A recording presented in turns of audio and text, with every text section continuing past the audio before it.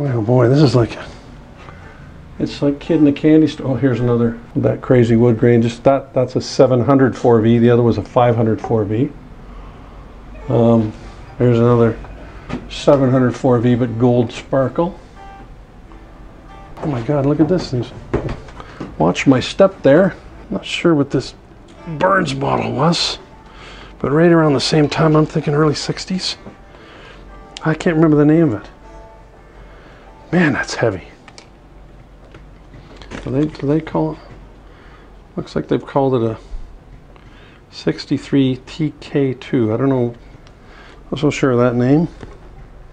But it's neat that they had the volume and tone knobs mounted underneath the pick guard.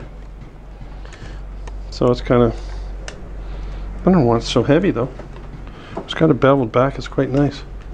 Another Burns Sure Gold. The guy from New Order, what was his name?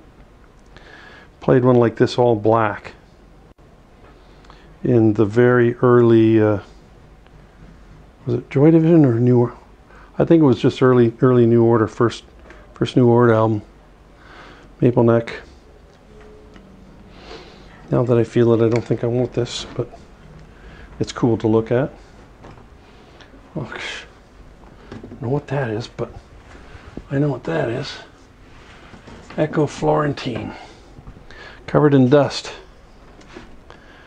That's a beauty. Full hollow body. Had the square pole pickup pieces, which staple pickups. They sound fantastic. A little microphonic, but they do sound fantastic. This needs a little bit of tech help, but it looks good. So pretty original too. Just missing the trem arm. That's a nice one.